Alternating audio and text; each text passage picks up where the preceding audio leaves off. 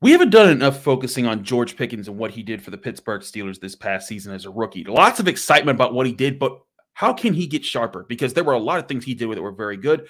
We'll talk about this with Noah Strackbein here from All Steelers Talk and Sports Illustrated. He's going to be doing talking about that with us. Also, all of our wide receiver grades from this past season, who needs to improve the most, what can they do moving forward, all right here in the Locked On Steelers podcast. I'm your host, Chris Carter. Let's get into it. You are Locked On Steelers, your daily Pittsburgh Steelers podcast, part of the Locked On Podcast Network, your team every day.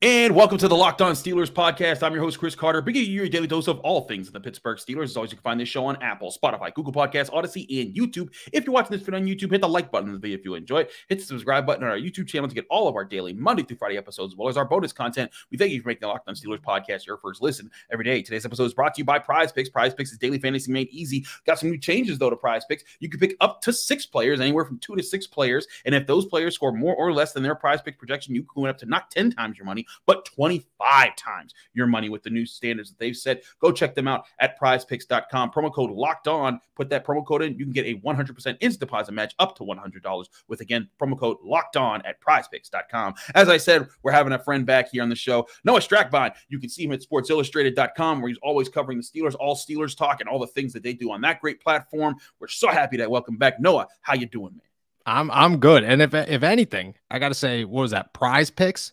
I got to go make my deposit because FanDuel has run me dry too many times in these playoffs. So that cashback max that was a good way to start this. That was a good way to start this show. Let me tell you.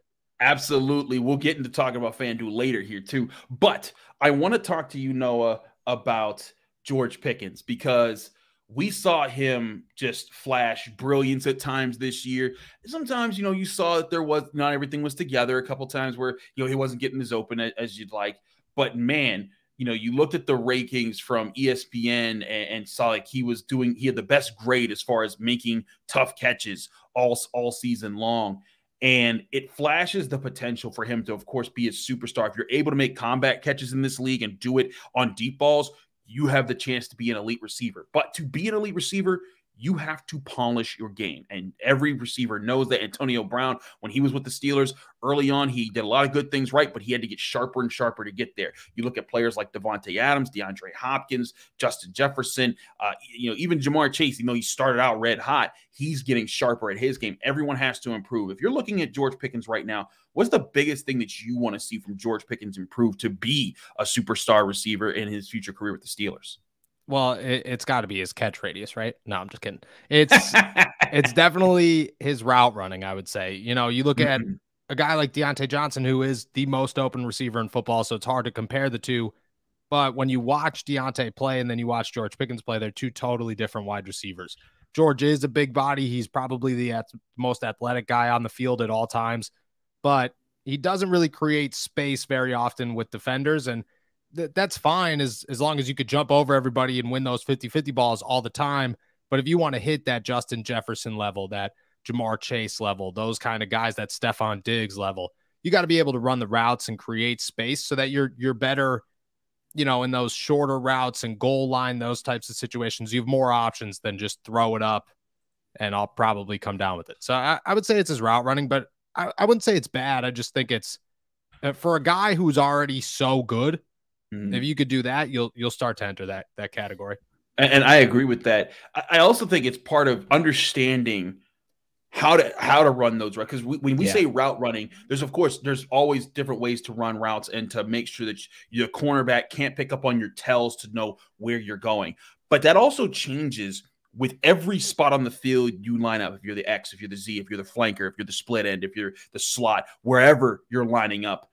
If you're in all those different positions, there's different ways to attack every single route. And the best route runners, Diontae Johnson being one of them, know how to come out of their breaks in ways that make it really difficult for defenders to kind of tell, oh, he's running a slant, or oh, he's going to run a comeback here, or he's going to run a go route. You can sell them on different things. And one of the things I think even before Diontae Johnson, what Antonio Brown did so well for years was when you saw him come out of his break, everything was always looking the same. And he would kind of put you on a point where, dang it, I can't, I can think he's going to the inside, but if I bite on that, he's going to kill me deep. And he did that to a lot of guys and vice versa in different ways. George Pickens, there were times that he beat guys with his routes, but there were also times that that was mostly because of his athleticism. And I think just being bigger, faster than a lot of his opponents. I do agree. If he's able to master those types of things in his game, which Kenny Pickett did acknowledge in the final post-game presser, he was like, George is getting smarter with how to line up in different parts of the field. If we can improve that, he becomes a bigger weapon in this offense. If it's not just knowing how to line up there and knowing what routes are at different parts of the formations in the Steelers offense, but how to run the best routes from those positions, I think you're absolutely right. That's the biggest key that you want to see from him.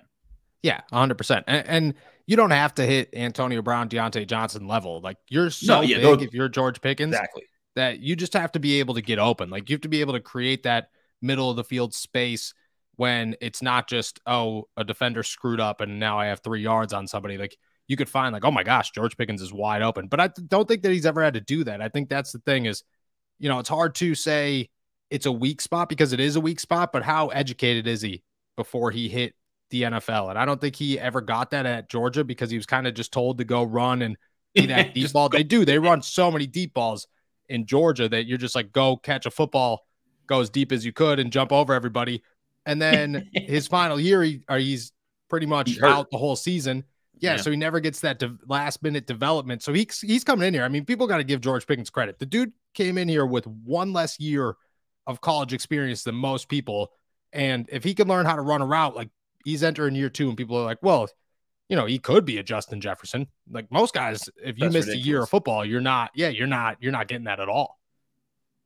Yeah, you're absolutely right. If you're being set, if you're in the conversation of saying like, hey, you could be this, or you could be one of the best, in the lines with one of the best wide receivers, in football, I think that's a heck of a comparison to be. Justin Jefferson, he's in that conversation with Cooper Kupp, with Devontae Adams, with Jamar Chase, among being, the best wide receivers in football. And I think you're absolutely right. Pickens is in the conversation of that. It's just about sharpening his game so he can be that guy. And also sharpening his chemistry with Kenny Pickett, because that's also part of it, is knowing when to break in your routes. Because there were times that Pickens would break open, and there were times he talked about, there were option plays that they had and they didn't always connect. Sometimes Pickens would run a way that Kenny Pickett didn't think that was the right way to go. Sometimes Pickens would run the right way and Kenny Pickett just wouldn't see it. And I think in the tail end of the season, we saw that work in their favor a couple times. The touchdown pass that he threw to him against the Raiders to win the game, that was an example of both being on the same page, reading what the Raiders were doing and attacking it. And then the touchdown against the the Browns in this regular season finale was another one where, hey, we saw the same thing. We read, I hit the seam and he found me, and everything was on the same page. If they can do that consistently next year, this offense gets an extra gear to it that it really hasn't had for a few years now. Yeah, and you got to remember that Kenny Pickett wasn't a very good quarterback for like 4 games, and then finished the season like on the verge of becoming a decent quarterback. He's still not a good quarterback. Like, Kenny Pickett has good parts of his game, and I think that his future is very bright. But I mean, the guy finished with a decade long, or the worst touchdown to interception ratio in over a decade. That's not a quarterback that's going to do many things for his wide receivers. You add a year to that, and everybody expects that second year jump to come, including myself. I mean, just like you said, that chemistry's got to be nuts in year 2, especially because they at this point, they know each other. I talked to Calvin Austin a couple of weeks ago. He told me that they already have plans for him, George, and Diontae to all go down to Florida and work with Kenny. So yeah, you got to expect that second year jump. It's going to be, I think that's the biggest second year jump in Pittsburgh, is the quarterback wide receiver connections.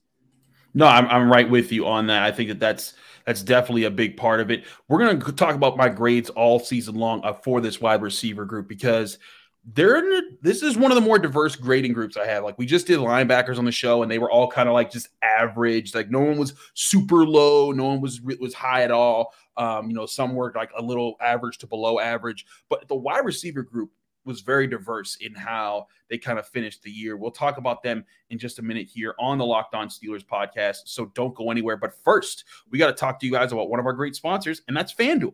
FanDuel, with the playoffs being here, they're excited to be our new sports betting partner, and we're excited to have them because they're the number one sports book in America. That's FanDuel. New customers, join today, and you can get a $150 in free bets guaranteed when you place your first $5 bet, all just by signing up at FanDuel.com/locked on. FanDuel has all your favorite bets, from the money line to point spreads to player props. Combine your bets for a chance at a bigger payout with a same game parlay, and all that action on an app that's safe, secure, and super easy to use. Football fans, don't miss out. Place your first $5 bet to get $150 in free bets, win or lose, at FanDuel.com/locked on. And yes, if you place this $5 bet, regardless if you win, if you sign up through FanDuel.com/locked on, you're getting $150 in free bets. So go do that right now at FanDuel.com/locked on. Make every moment more with FanDuel, the official sportsbook partner of the NFL.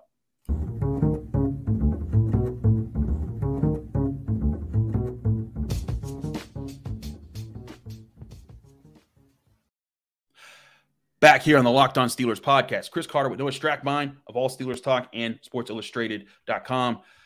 Noah, let's get to talking about some of these grades. Now, all season long, for those who are, didn't follow this show all throughout the season, we gave great grades for every game for the players that made good and bad plays. If you got stars for good plays, skulls for bad plays, one stars for like a good play on a decent day, 2 stars good play on like a great play on a good day, and 3 stars means you had like an elite all-pro type of performance in a game. In reverse, 1 skull was like if you had like a semi-bad day or a bad game, you just had a bad play and never really redeemed yourself. 2 skull means you had a pretty bad game. It was not a good look, but you can get better. 3 skulls is like, my goodness, what are you doing out there? So let's get to some of these performances, and let's start with George Pickens, because he had the highest grade on my receivers, and all season long, when I tallied it up, this man finished with 17 stars and just 2 skulls. And I was looking hard to look back through, like, did I miss anything on how many skulls? He had to have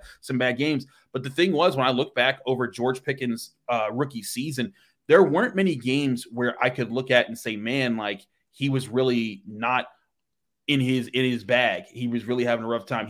Drop wise, he had 2 against the Browns early in the season, and then he had 1 against the Bengals in the rematch, and then 1 against the Colts. But he didn't have that many drops. And yes, his route running could have gotten better, but how he made his hay all season long, Noah, was not needing to be college open. Just throw it in his catch radius, and he would most of the time bring it down. So I had a hard time picking at him and saying, you know what, your route running's not good enough, man. I'm going to dock you with a skull in this game. Because even when he had those type of moments where maybe he didn't pull it in, he eventually brought in a ridiculous catch in the game. Where, like, either I'm giving you a star for that game or I'm just giving you a neutral grade. And I think that was the best part of him. I gave him an A- on the season because he had 15 more stars than skulls.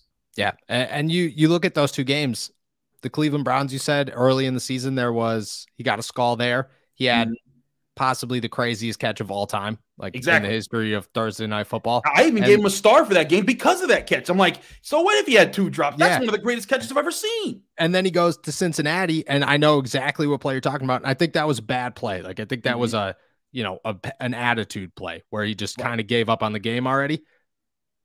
But he had like 110 yards and touchdown before that play. So it's a tough one to find.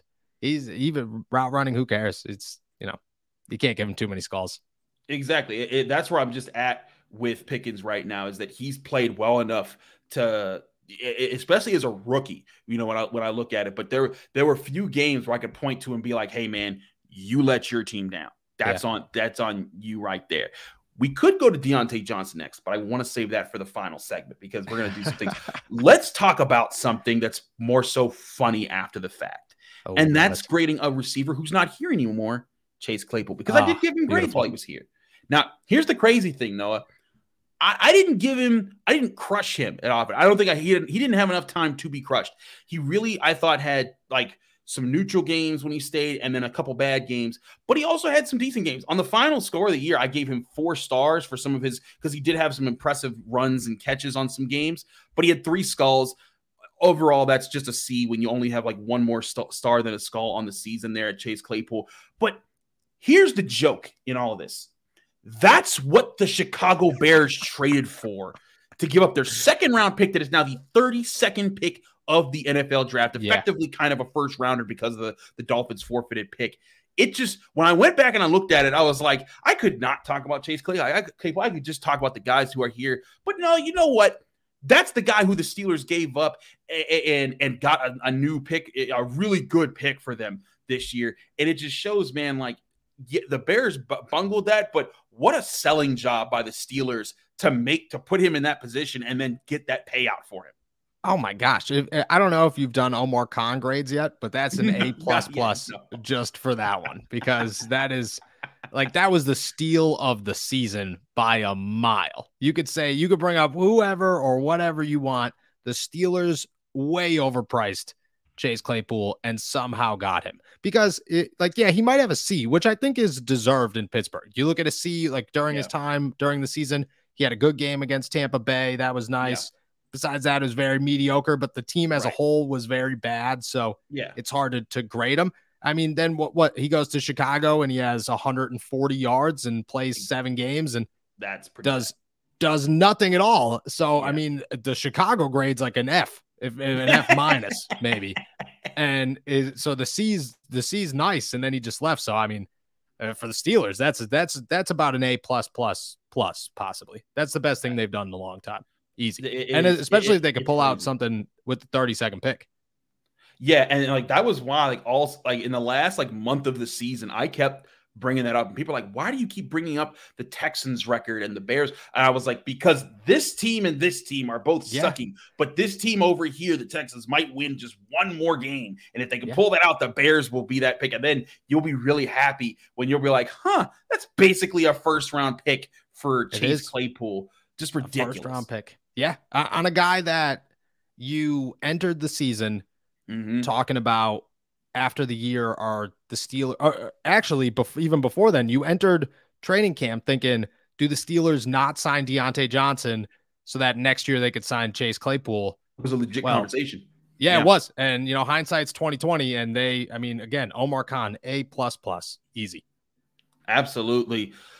Last grade before we go to the break and then we start, we'll talk about Diontae Johnson's grade in a minute here. But I wanted to go over a guy who showed a little bit of promise in camp and then just kind of didn't get to kind of work itself out, was Gunnar Olszewski.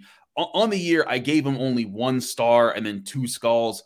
He had the fumble against the Patriots, which, as a return man, he was supposed to be kind of the secure guy who locked everything up there and didn't make mistakes. And that mistake might have cost them the playoffs. Like, if you think back to it, like that fumble, if he doesn't fumble that ball at that point in time, the Patriots may not get that score. And then the Steelers are playing more so, they're playing the keep away from the Patriots. And maybe the Patriots don't get those points. And then the Patriots don't get to run the ball to run the clock out at the end of the game, and the Steelers find a way to win. And if they win that game, they're 10-7. They have the tiebreaker. They get in over the Dolphins in that situation. And you're talking about a completely different season at that point. So I don't want to say it to put too much on Gunnar Olszewski, because you could also point to Kenny Pickett's back-to-back interceptions in the Dolphins game. You could point to not stopping Zach Wilson in the Jets. You could point to, their first loss to the Browns. You could point to a blocked field goal against the Ravens. That's the thing about this team. There were so many different points where one thing happens, they're in the playoffs. But still, I felt like Gunnar Olszewski, you and I were at spring practices when they were getting used to minicamp, and we saw how much he was cutting things up. Should there be a place on this team next year for Gunnar Olszewski to be that depth guy who can help as like the 4th, 5th option on this team as a vet guy? I don't know. That's a tough call. I do think that Gunnar flashed in what he was asked to do this season. And I agree with you. I think, even coming into the season, you talk about the kick returning ability and everybody's focused on that. But I thought Gunnar was the most impressive wide receiver outside of George Pickens through the entire summer. Like, the guy was wide open every single time he talked. But I was told at the beginning of like spring ball, be careful, because once the pads come on, he's not the same person. And I think you saw that, like he kind of just faded away. I don't know what the problem was. Maybe it's just because he is a smaller guy. But you know, they weren't really utilizing him as a wide receiver. What I will say is that he was probably the best blocking wide receiver in Pittsburgh this season. Made some really good blocks, like some huge, the last game against Baltimore, in Baltimore, he took out two dudes on that outside run. I don't even remember who had the football. I think it might've been Najee Harris, but that was the best block I've seen all season. And he had a number of those. So I think, like if you're a team and you're looking to build a core, Gunner's a guy that you keep around, because even if he doesn't catch a ball all season long, just like Miles Boykin's role, he's a good special teamer when you need him to be. And he was, like, you could send him out there on punts and kicks and expect him to go hit somebody because he's gonna. And, you know, you could put him out there and have him run block. And I think that's a very valuable piece to a football team. Absolutely. We're going to talk about Diontae Johnson's grade on the season, as well as Steven Sims. And I want to ask Noah, what should the Steelers receiving core look like next year? We'll talk about that in just a minute here on the Locked On Steelers podcast. Don't go anywhere. But first, we got to talk about one of our other great sponsors, and it's one I've already mentioned. And of course, that's PrizePicks. PrizePicks is the fun new daily fantasy game that everyone needs to start playing right now. If you haven't played it yet, it's an easy way to get into fantasy sports and get your daily fix by selecting individual player projections and simply saying they'll make more or less than the projection that PrizePicks is giving you. So all you do is pick 2 to 6 players, and if you think that you have a beat on their day in fantasy, PrizePicks is going to give you a number. They say, hey, this player is going to score 1.5 touchdowns. You think more, you think less, you put that in there. If your 2 to 6 players hit, you could up to 25 times your money on any entry. Check it out by going to prizepicks.com. You're not competing against others. You're just competing against PrizePicks. And so you're not putting together entire rosters of players and then competing against 1,000 people. You're just saying, hey, these few guys, I know what they're going to do. And this isn't just NFL. They also do NBA, NHL, MLB, college sports, and a bunch of different things. So go to PrizePicks right now, or go by downloading them in the app on your mobile device, or go to prizepicks.com to sign up to play daily fantasy sports. First time users receive a 100% instant deposit match up to $100 by using the promo code LOCKEDON. That's LOCKEDON, all capital letters, all one word, at prizepicks.com or in the PrizePicks app. Check out PrizePicks today.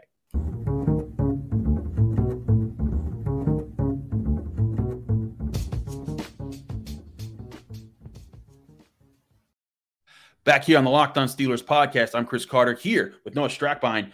Noah, let's talk about Diontae Johnson. Let's do it. Because I gave him on a grade this year a C. When I looked back over my weeks, 9 stars, 9 skulls.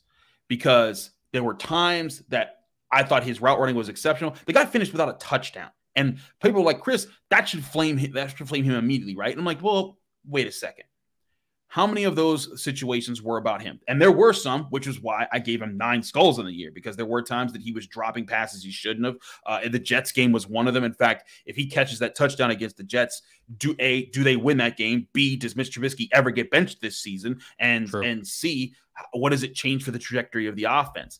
And there were times that he let the team down, but especially in the later weeks, he was a consistently open guy for Kenny Pickett to help figure out the tough moments. You look back at Atlanta, 10 targets, 5 catches, 60 yards. Baltimore, even in the first matchup, 8 targets, 6 catches, 82 yards. The Panthers game, 10 targets, 10 catches, 98 yards was really important there. And then against the Raiders, 7 targets, 5 catches for 64 yards. He was a guy that I think got open enough.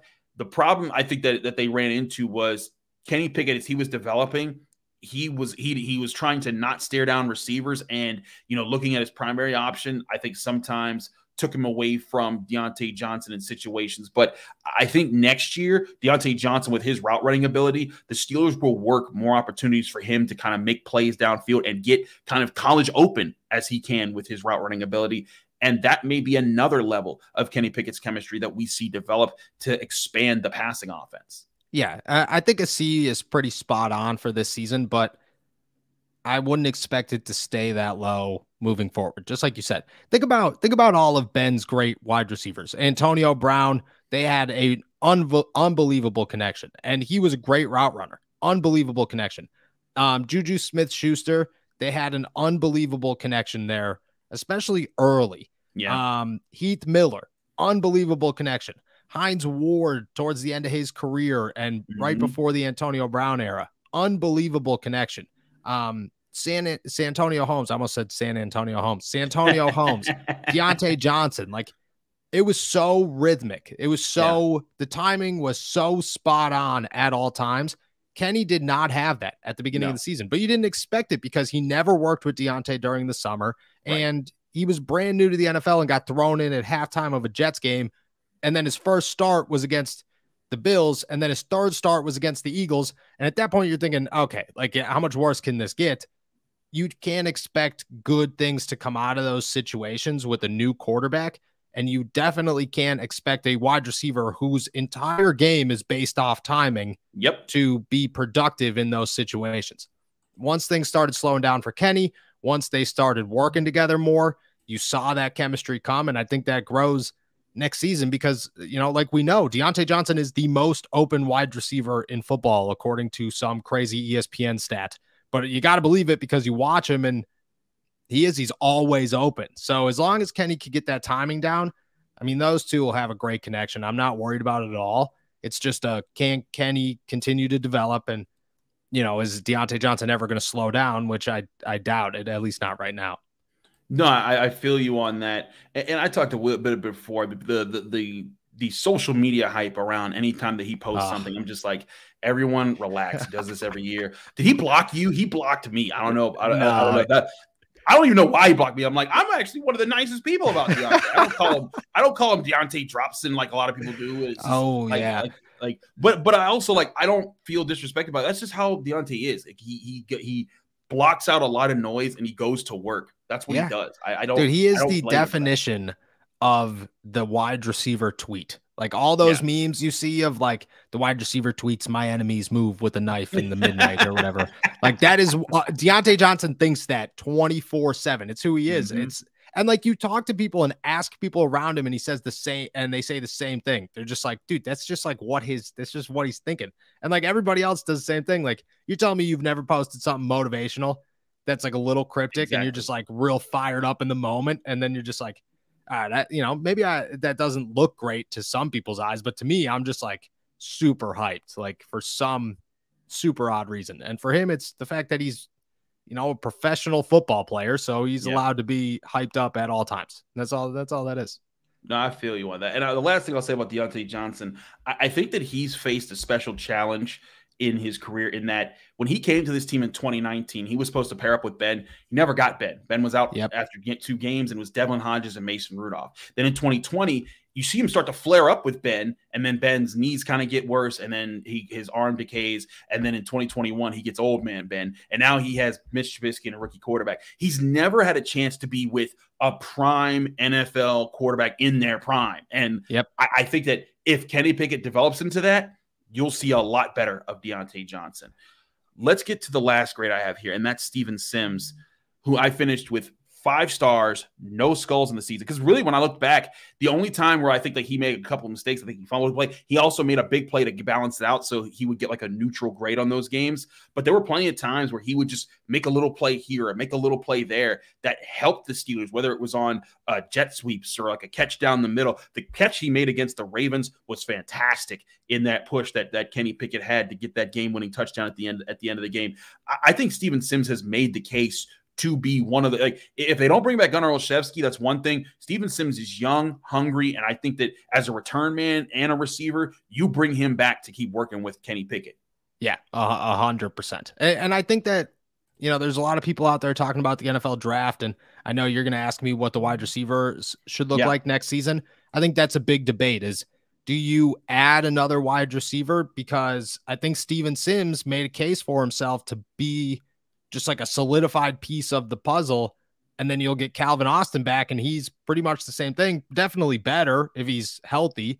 But I mean, Steven Sims did enough in my eyes. He's a good return man.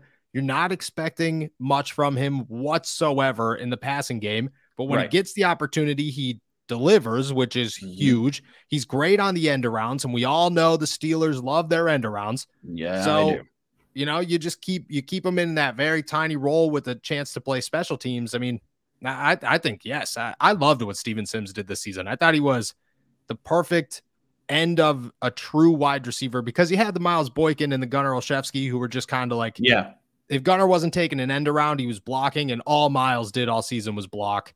But Steven Sims was like the end of the actual wide receiver depth chart, and I thought he fit perfectly there.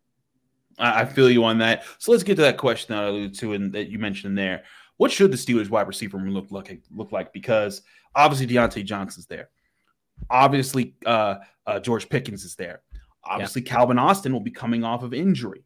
And then there becomes the question, is Steven Sims part of this equation? Is Gunnar Olszewski part of this equation? Is Miles Boykin? And if you keep all three of those guys, can you really add another receiver in the draft unless it's like a late draft pick and then you have them battle out with those guys? Because a lot of people are saying, Jordan Addison, get this guy, get that guy in the early rounds. And I'm just like, I don't think you understand. I think the Steelers need to invest in other positions, and they've got assets in the receiver room that I think Kenny Pickett will be more than happy to work with. Should the Steelers add, even if it's not the first or the second, either the first round pick or the second round pick, should the Steelers add to this receiver room via free agency or the wide receiver, or should they run it back with this crew and use their assets to get to better prepare their other groups? I want to say yes. I think that the Steelers should add a wide receiver just because I think Calvin Austin's a question mark because you don't know. True. He's a 4th round rookie and you feel really good about him and you felt really good about him in the summer. But the way the Steelers think, that doesn't mean anything to them. They could care less. That's a guy who's never played an NFL down and they have no idea what he's going to bring to the table. Right. And that's how they're going to approach the situation. They're going to hope for the best, but they're not going to guarantee anything. On top of that, he played a lot of outside in college, so you don't know how dominant he's going to be in the slot, and I'm sure he's going to be just fine, but they don't really have a true slot guy at all. And I think if you're going to hit anywhere, you go and get a slot guy like Jordan Addison and just kind of say, I mean, you have Kenny Pickett, so you have that excuse. No matter how they approach the offense this season, if they get a wide receiver, Kenny Pickett is the reason, and that's okay, because you're not going to be like, oh, it's a bad thing that you brought more talent for your developing quarterback that you're hoping turns into the next Joe Burrow, Patrick Mahomes, whoever, who are also surrounded by ultra talent, and I think because of that, yes. However, if your thought is, if the Steelers are thinking rebuild the offense through the offensive line, that's the smarter way to go. And the Philadelphia Eagles are a prime example of that. You get a great offensive line. You could do anything you want in a football game. So if you're going to replace the left side of your offensive line, yes. If you're going to go do something like, I don't know, go bulk up your cornerback game, I could see making the argument for wide receiver. I hear you on that. We'll see if there'll be a lot more talk about that, about wide receiver, because they can make a move in free agency or in the draft to address that position. I know there's some people out there that are saying, what about Juju in the slot? Yeah. We'll have a lot of time to discuss how that happens. Juju's got a playoff game. We'll talk about that playoff game tomorrow when we're on the Locked On Steelers podcast, because I'll have Jenna Harner back. She'll be back off vacation, and we'll be happy to talk with her about all the playoff matchups. Noah, thank you so much for joining us here. It's always a pleasure to have you on the show. Let people know they can find you, follow you, and get more of your work. Yeah, no doubt. Always a pleasure coming on. Noah Strackbine on Twitter. You can check all of our work out at allsteelers.com, and then you can check out All Steelers Talk anywhere you get podcasts or on our YouTube channel, All Steelers Talk. Absolutely do check out Noah Strackbine. He is awesome in what he does, and we're happy to talk football with him. We'll have him back soon to talk more Steelers here. I'm your host, Chris Carter. Follow me on Twitter and Instagram at Carter Critiques. Check out this show, the Locked On Steelers podcast, on all podcasting platforms, especially on YouTube. If you saw this video on YouTube, like the video, subscribe to this YouTube channel to get all of the daily Monday through Friday episodes, as well as our bonus content. Thank you for making the Locked On Steelers podcast your first listen every day. You can also read my work at the Pittsburgh Post-Gazette, where I cover Pitt athletics. And in fact, soon after this, I have to jet to the Peterson Event Center because Pitt's taking on Wake Forest tonight. If you want to read about that, you can check out myself and Noah Hiles' work on that in the Post-Gazette tonight, or Wednesday night going into Thursday morning, because you're most likely checking this out on Thursday. Anyways, thanks. We'll be back Friday with Jenna Harner right here on the Locked On Steelers podcast.